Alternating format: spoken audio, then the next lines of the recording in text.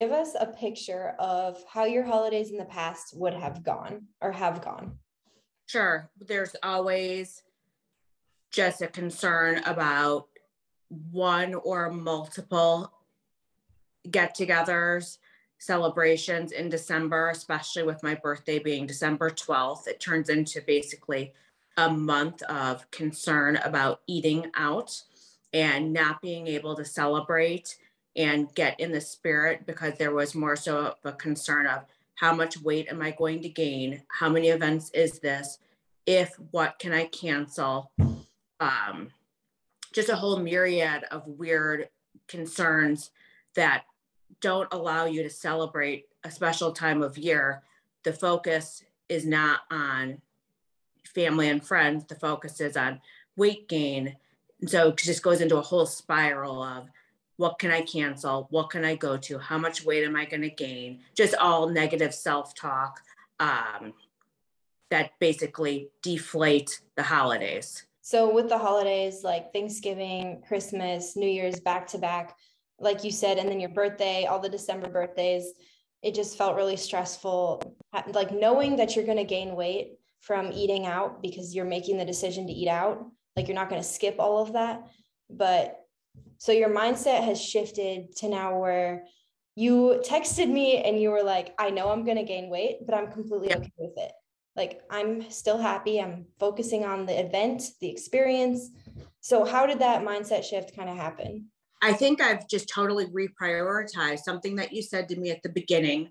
I think it might have been when I had COVID, something about like, you have to be kind to yourself and self-care, which the biggest component of all of our work together has been self-care. That's been number one. Mm-hmm. And without, I mean, I was a 48-year-old woman with zero self-care, which I think is very conditioned into a working mom, and it's very misogynist. I just think that is the way that people my age, women my age, were raised, to have very low to no self-care, very low coping skills, that you go to work, you take care of your kids, etc., no breaks, like a race. So something that you said early on about self-care just allowed me to really reprioritize and weigh out what my goals were. So number one is, if my head is not right, nothing else will be right.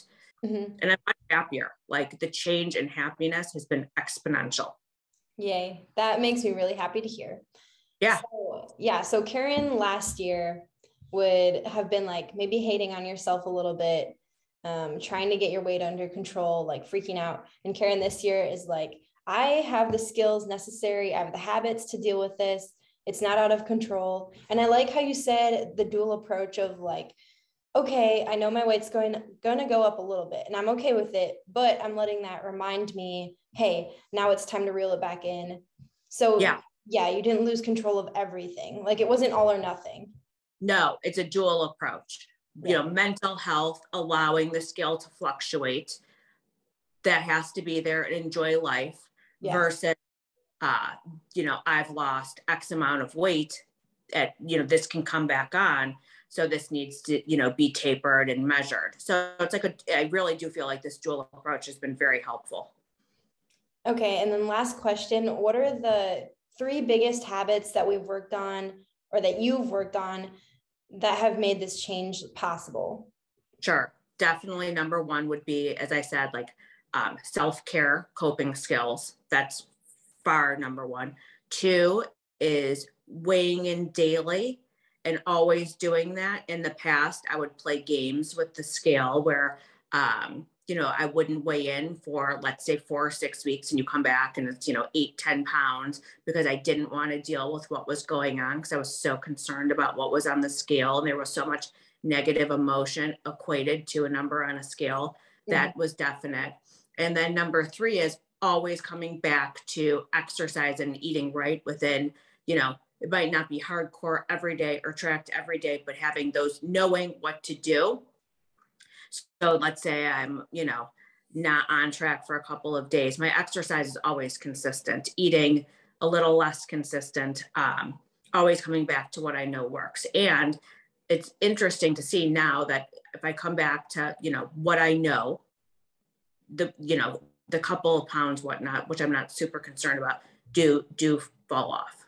Mm-hmm. I think the bigger concern is learning how you should eat. I mean, when we started working together, not to ADHD out, but when we started working together, I was so off track. I had no clue what was going on. I didn't know what a macro was, which I'm still laughing about.